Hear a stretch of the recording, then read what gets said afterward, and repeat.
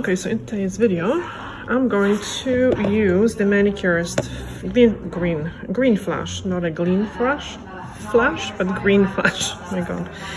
And this is Dazzle Dry. Looks really good still. But I really wanted to try the other product, so we're going to redo it today.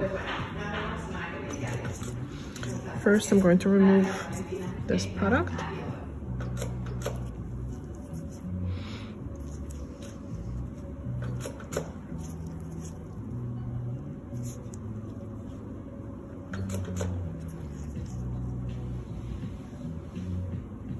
And this is just pure acetone, and I press down on the nail or on the polish, and this sticks to the nail, so it sticks to the polish.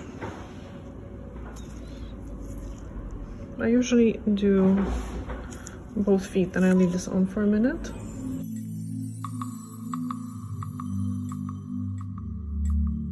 Sometimes when these things are split to two flakes, they actually attach a little bit better.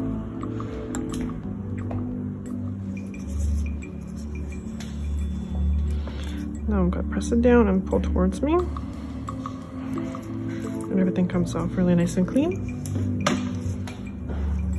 It's important not to rub it into the skin now.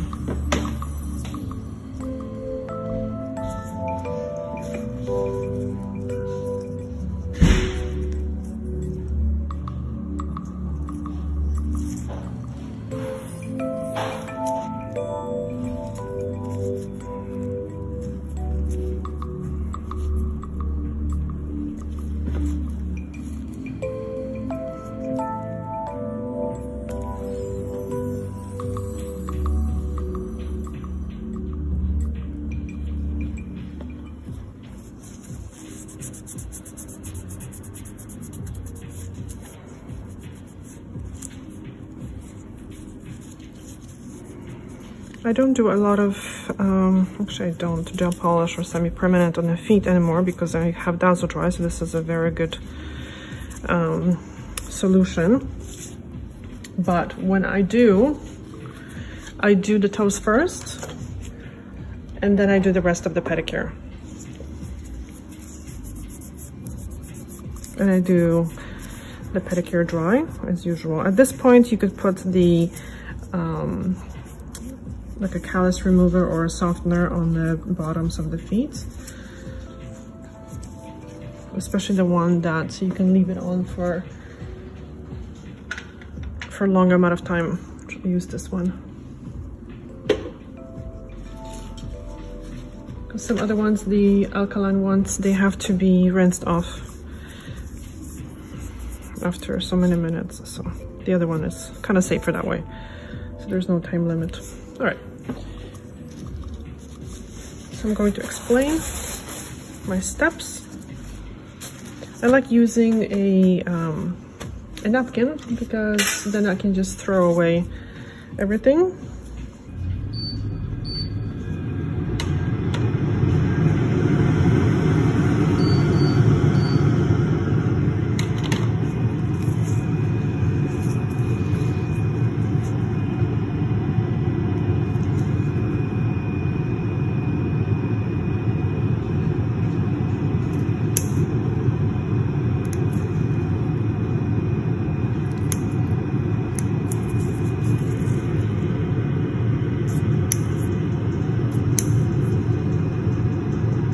When I cut the nail, I cover the nail so it doesn't fly all over the place.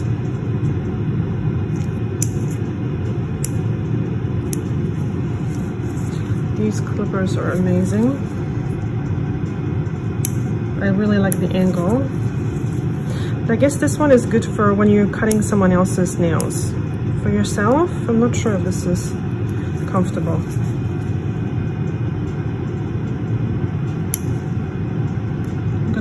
Below.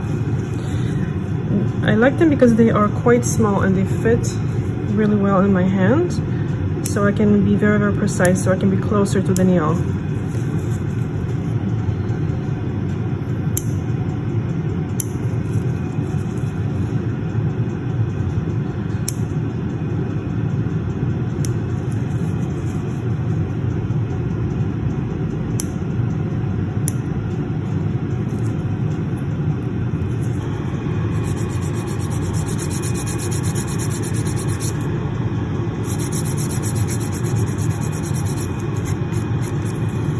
shape the nail across, straight across.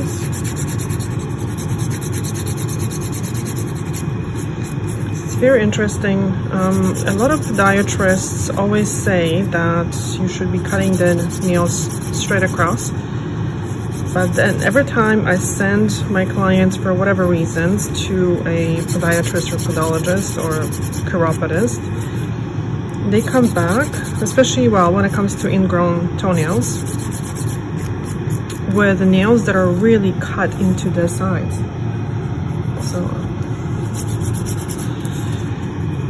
it's a little confusing. I mean, sometimes cutting a little bit rounder is necessary because some people's shape, their nail shape kind of dictates, their natural shape dictates how you cut it. You can't always cut it all the way across because it would have like a huge corners that would be like flapping in the air. But generally I try not to like really go in and cut into the sides.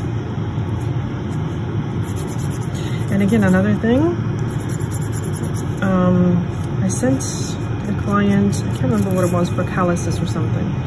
So she came back from the podiatrist and her nails as well were cut that way and cut really, really, really short, all of them. So again, it's kind of mixed messages.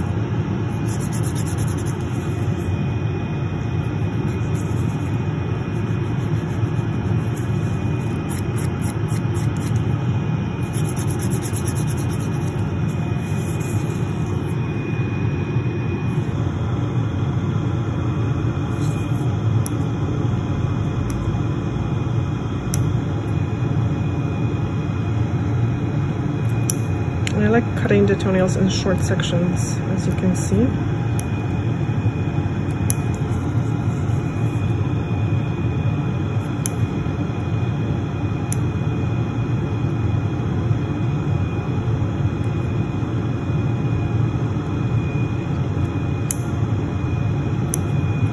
Making sure I don't catch the skin underneath the hyponychium, because that can be very painful. And it can definitely bleed, so we don't want that. So when I know that someone has a very, very high hyponychium, I cut it almost like in a triangle, and then I just file by hand to make sure I don't do that. I don't cut someone by accident.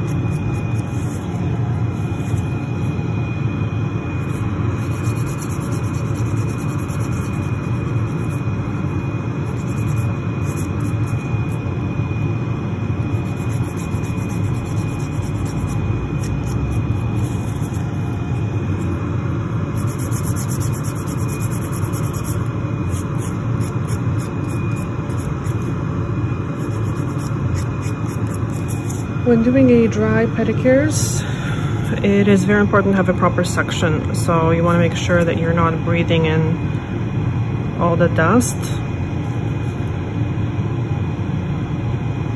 So I have the Salon Air for the pedicures and Nova Flare for the manicures. Both excellent. This was such a good buy. Both of the companies are great. So now I'm pushing back the proximal nail fold. I don't worry about the cuticle, but because the cuticle I'm going to remove with e-file. So the living skin now is pushed back, and here we have the cuticle, which we're leaving behind.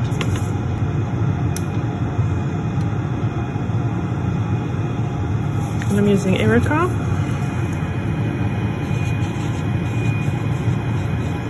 And this is tapered barrel in medium.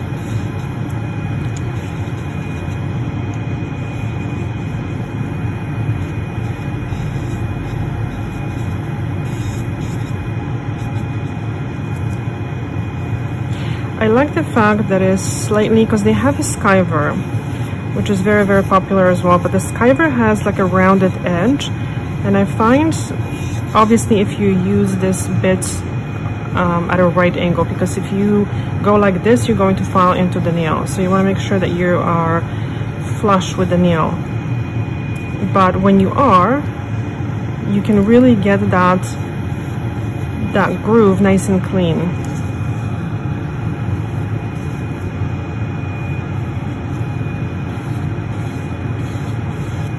And I do a lot with this bit. I clean up the skin, the hardened skin around the nail. I bevel the edge.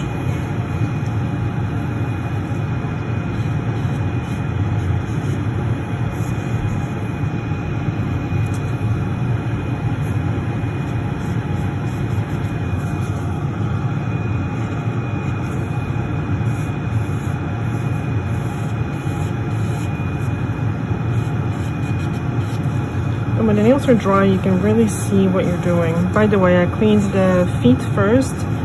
I use an alcohol solution to really spray the skin, spray between the toes. It works very well.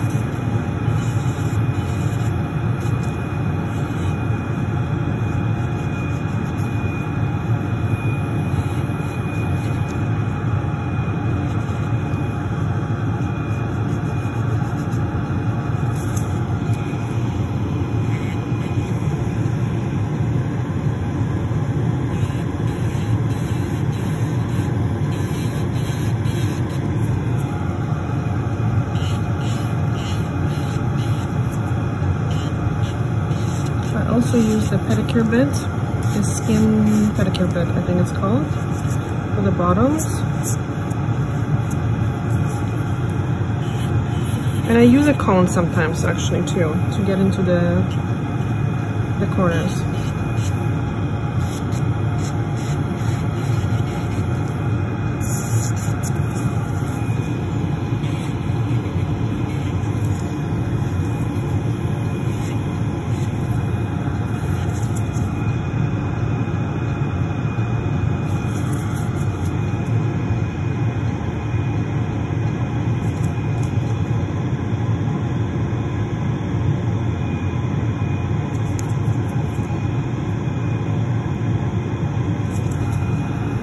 The cone, I use it on forward on this side.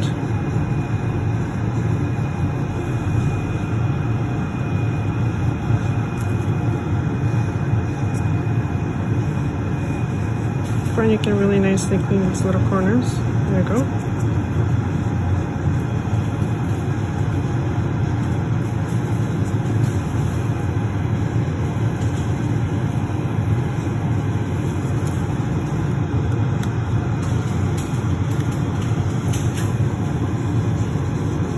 And then this side on reverse.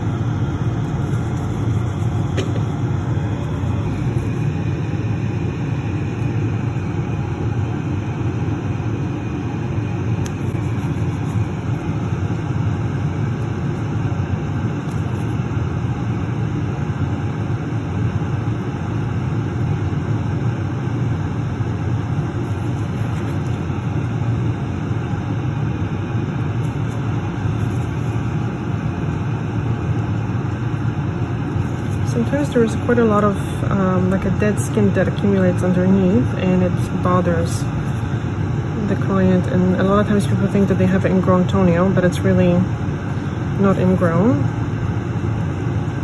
You can see this little corner. I'm going to soften it. This one is good.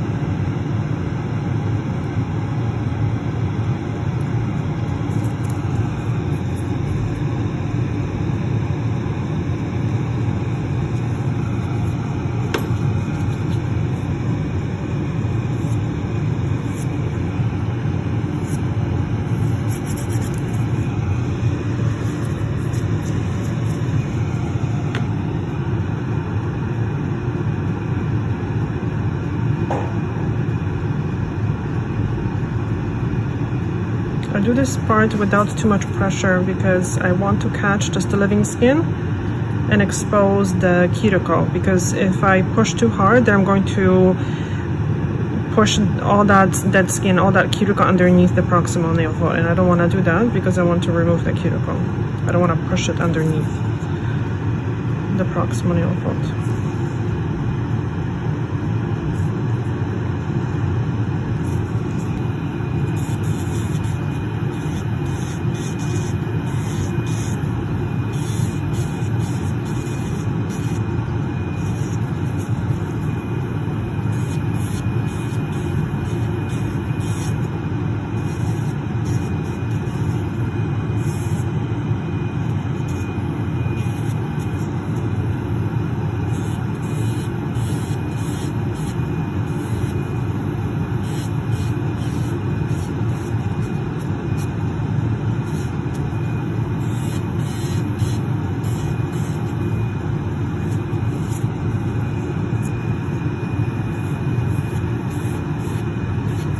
As you can see, it's interesting because there is tiny amount of red staining from the nail polish, but it's not yellow. And you know how usually we're told that the yellowing is caused by pigments, especially in the red nail polish? I don't think that's the case, because Dazzle Dry also has red pigments, and some of them can stain a little bit, but then it stains red. It doesn't stain yellow. I do understand that usually it's the yellow pigments and the red pigments that stain the most. Blue as well, but that's another story. But there is absolutely no yellowing when it comes to Dazzle Dry. And there's also absolutely no yellowing when it comes to gel polish, shellac. So that's very interesting. And I do understand that shellac has a base coat, but a lot of people, even when they're using base coat, they still get the yellowing. In fact, I got yellowing just from the base coat because I've been wearing just the base coat to see why my nails are yellowing on my toes. So I wore base coat for like 3 months on one side, on one foot, and the foot that had the base coat, regular base coat, not Dazzle Dry, it went a little yellow, actually significantly more yellow. And the one with Dazzle Dry, also I did base coat and top coat, it did not whatsoever turn yellow. So that's interesting. I have to test this a little further because that fascinates me. Let me know what your experiences are with yellowing.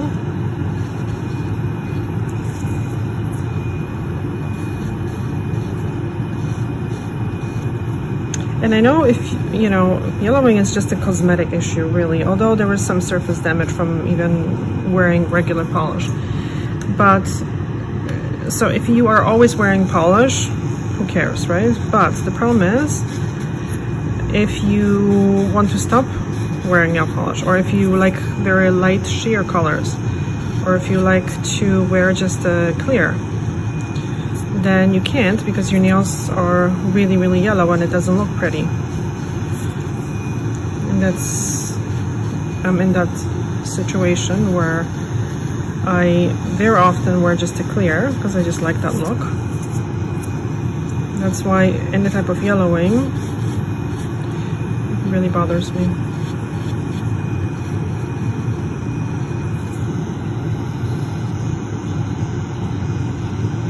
I'm doing this very, very gently, just so I don't shove the bit under the nail.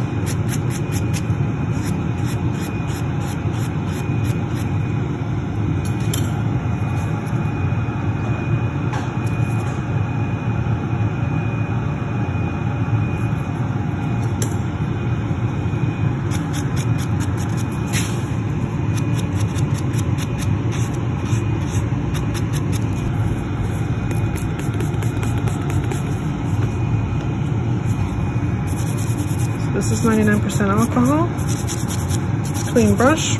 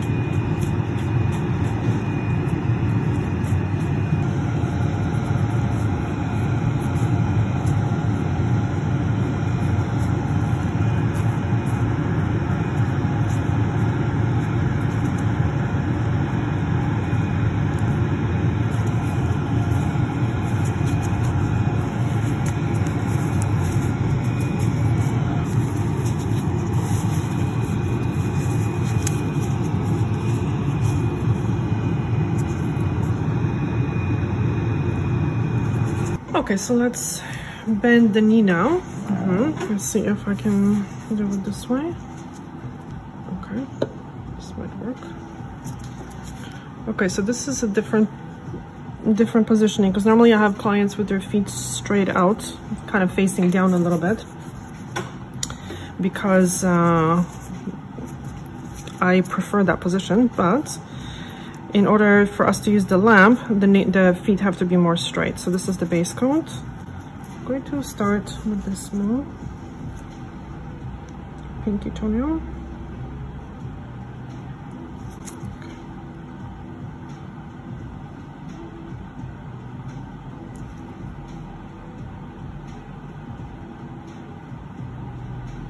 Because the nails are so small, I can probably cover 2 of them with 1 brush load. This brand really feels like nail polish, so you kind of have to adjust your technique if you're used to a gel polish. The brushes are nice on some of the colors or some of the products, not on all of them. I'm actually going to ask them if they could send me more brushes. So I'm going to probably just film 1 foot. And they're straight, and then we'll see if this can work.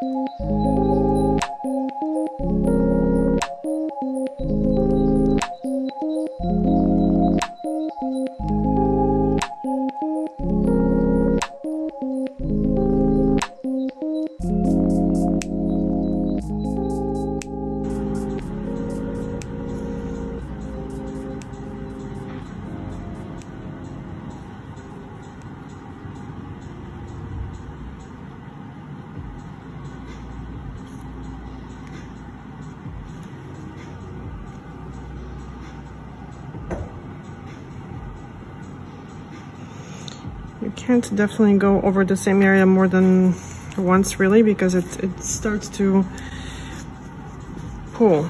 It's weird. A little bit different. It's more like nail polish.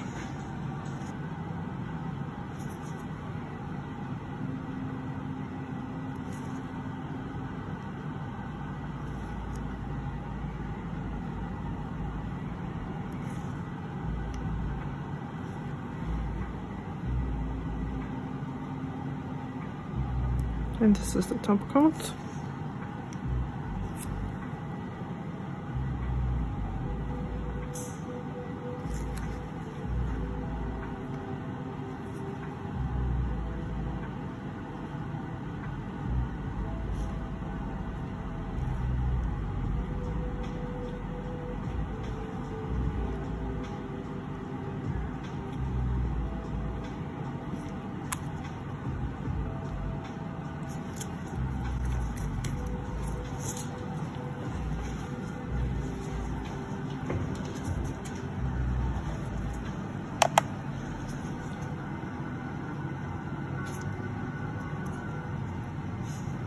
feels dry. Okay, so now we're going to do the heels. And that's it. Looks pretty good. I have to say, it just takes some getting used to when it comes to the application. Maybe this type of color is a little bit more difficult to apply. The other ones that I worked with, just mind you on my hands, were a little bit easier to use. So we'll see. I'll give you an update as soon as I know a little bit more.